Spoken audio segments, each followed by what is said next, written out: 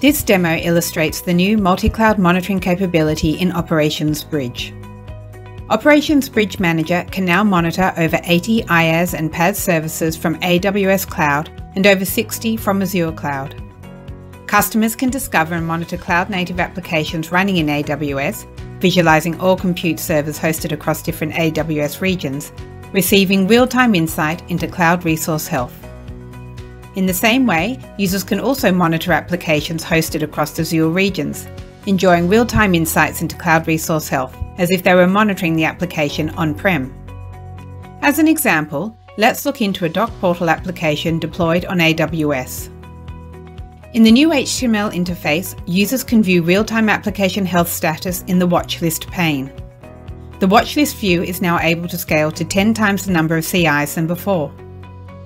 The application topology helps visualize the impact of any performance issues within the underlying cloud services that could impact the business application as a whole. In this case, the Oracle DB-RDS service is where the problem is.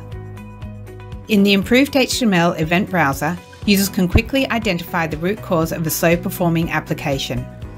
In our example, we see that the AWS transmit network traffic is above the configured threshold at 2300 hours when we examine the historical trend, and it's impacting the doc portal application response time. With Operations Bridge, operators can now successfully troubleshoot and remediate applications irrespective of where they are hosted: on-prem, AWS Cloud, Azure Cloud, or private cloud.